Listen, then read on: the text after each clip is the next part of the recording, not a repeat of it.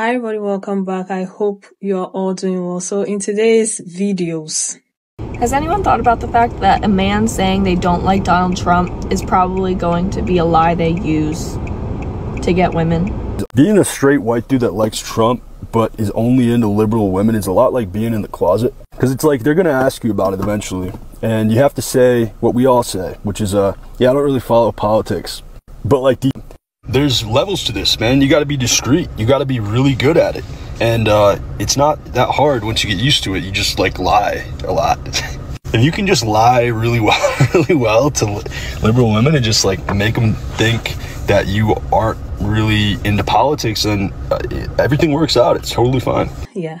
So after I saw this video, to be honest, I watched it a couple of times because I didn't understand why somebody who does not have the same beliefs as someone else will want to use manipulation, lies to get into a relationship with someone who has different beliefs and values.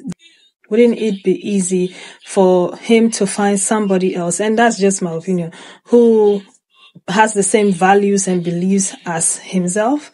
But thank God for TikTok. I was scrolling, minding my business. To be honest, I didn't think I was going to post this video. This lady, she explained something that made a lot of sense, and it had nothing to do with his video, but take a look. One of the reasons so many conservatives are upset about being cut off by their leftist friends and family, apart from the fact that we've realized that a lot of them are financially depending on their leftist friends and family, is because they're going to have to be conservative 24/7 if they don't have any leftists around them. I was raised conservative in a Latin American family. And the thing about conservatism, they like to act like they're on some higher moral ground because, we don't cut people off over this. And, we can be friends with people who have different beliefs. Of course you can. It's your break from being around other conservatives, because when you're a conservative, you have to fit into a very specific role. You have to fall in line. You might not cut each other off, but there are definitely going to be consequences if you fall out of line. You're going to be judged, psychologically tortured. You're going to miss out certain opportunities. There are people that will not date you. There are a lot of conditions to being conservative. And so when you get around your leftist friends, people who are, first of all, being themselves because they don't have to hide, because they're just living their lives and not worrying about being judged for normal human behaviors, people who are open, creative, educated, interesting, people who would vote against their own interests to make sure that their neighbor's okay. Because, leftist states make the most money. And these people are voting blue down the line in a lot of places. So, yeah, of course you want to be friends with those people. But then the thing is that because conservatives have to often lead these double lives, and because they believe in things like, 70 times 7, you're going to forgive people no matter what they do to you, right? That's why their churches are full of child abusers, that they let get away with it. All kinds of horrific things happen in conservative communities. And, we got to forgive, we got to forgive, we got to forgive. So they're used to that. So the fact that you're so upset that you would cut them off over the betrayal, to them doesn't make any sense, because they don't cut anyone off, no matter the horrific thing they do. They don't even make people face consequences. It doesn't matter how badly they betrayed them. So yeah, they're shocked, and they're also freaking out, because now they're not going to have anyone to go to talk about the things that they can't disclose to their other conservative friends or their conservative family, because they're going to be judged for it. They're not going to get any kind of break from being conservative, and that's why they're freaking out. So, but I mean, that's what you wanted. You wanted a conservative reality. You want a world that's ruled by conservatism. So you know what? Good luck with that. Enjoy. You're going to get what you want. Yeah. And she's not the only one. There's this lady as well. That is the take. That is absolutely 100% correct. They don't want to be around each other all the time because it's miserable over there. The fun is over here. Do you know what's fun? Eras Tour. Do you know what's fun? Broadway, giggling, twerking, kikiing, making friendship bracelets with your besties. That's fun. But what do they have that's fun? It quite simply isn't fun to hate people all the time. To be clear, they want to hate. They do want to hate. They just don't want to hate 24/7. They want to take a break from hating sometimes to come over here and laugh and kiki and giggle it up and have a good time. But baby, you made your choice. Okay, so now you've just got to be filled with hate 24/7. And those are your full-time people. The racists, the bigots, those are your full-time folks. And you may hate it there, but I love that for you. Being a straight white dude that likes Trump but is only into liberal women is a lot like being in the closet. Because into it, you just like lie a lot. If you are a liberal woman and you want a liberal man, don't let him get away with the excuse that he's not into politics, because some of them are doing that intentionally. There are plenty of conservative women that he could pair up with, but they don't want that. They always want to change a woman's mind, knowing good and well they don't believe in anything that you stand for. They don't believe in your rights. They don't believe in equality, none of that. But they do want to date. They are well aware that their ideology isn't popular with the women that they want, so they're not telling you the truth. Doesn't it make sense? This guy also had a different take. Take a look at what he said. Ladies, all the guys that you're attracted to are Trump supporters. They are. They won't tell you, but they are. All the qualities you like in a man, one who is self-reliant, pulls himself up by his bootstraps, who's ambitious, hardworking, knows how to fix shit because he comes from a working class background, provides, is traditional, will pay on dates and take care of you, will also put you in your place when you ain't acting right. Girls, you know what I'm talking about. All those qualities, those are conservative values. Naturally, they would vote Trump. They just don't tell you, or they don't bring it up because they know how emotional you guys really are about this bullshit. Also, you're not going to like to hear this, but your values will change to match his. You're just a temporary liberal. That's it. Politics really aren't that important when it comes to dating, because you'll get over it.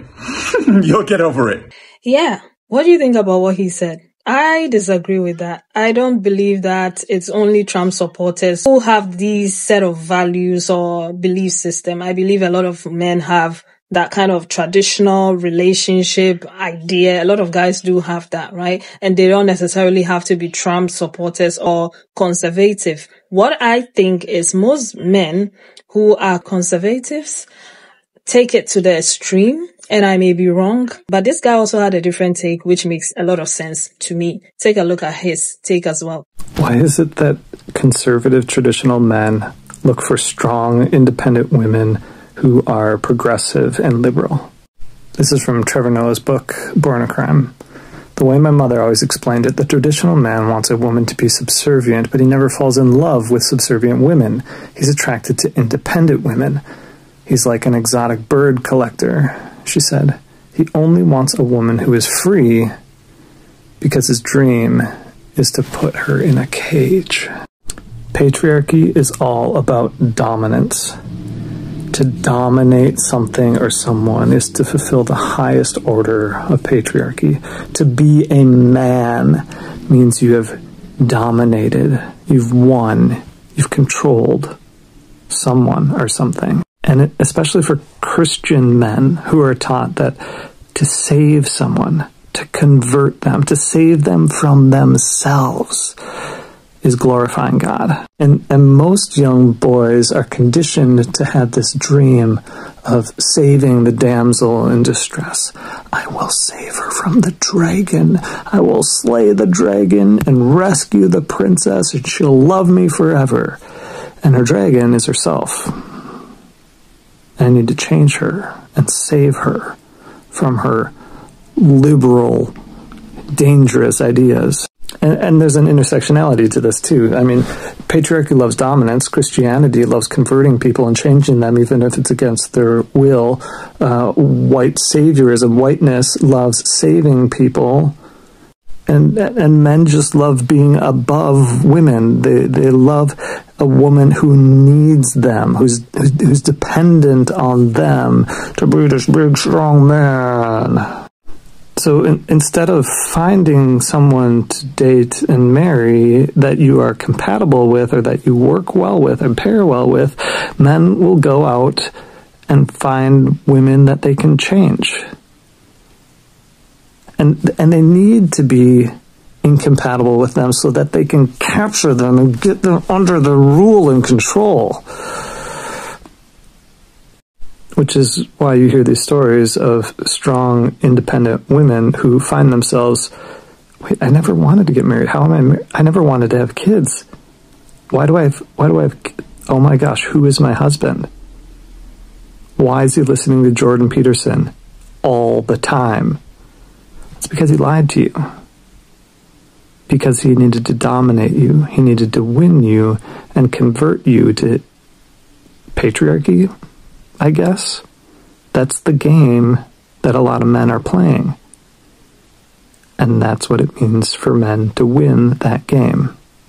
And bingo, that's it. He said it. Everything he said made sense to me, right? Because I think we talk about this a lot on this channel alone. There's other videos on this channel which make reference to something similar in the lines of what he said, not necessarily political, but there are these type of men out there who do not like usually we call them pick-me's, right? The women who are readily available, who will do whatever they want them to do, who will live the life they want them to live. They don't like those type of women. They like the women who are independent, have their own, going about their lives, do not want the relationship, do not want the marriage, do not want the babies, don't care for it, wouldn't mind it, but don't care for it. Most of them don't, okay? Just free, living their lives, their best life, that is. They love those women. Why? To destroy them, to cage them. They're going to cheat on those women as well, treat them very badly because they don't necessarily want them. They like the idea of them, of winning something, of conquering something. In my humble opinion, because to me, it's like a game. It's not like you necessarily want a woman like that. You just want a woman like that in your life so you can control them, dominate them, just treat them badly, basically, because you know you don't want that kind of woman. Or maybe, yes, like the First Lady said, you're tired of being around your conservative people, and, you know, being here is a lot more fun and lighter, and that's why you do it. But I believe it's just to dominate and feel like they have won something. Do you understand me? Which is, I don't want to say sick to me. If you met a guy and you were asking them about their political stance or views and they told you, oh, I'm not really into politics. Yeah, they're lying. They are probably on the other side. So yeah, this is just a quick something to tell you ladies to shine your eye, or yeah, be vigilant, right? If you're going to date, although I know a lot of women are like out, there's still some women out there who are still looking for dates and they are men and so on. There's nothing wrong with it, but be very careful out there because this is the mindset of a lot of guys these days. But anyway, let me know your thoughts in the comment section and I'll see you again with another video. Bye.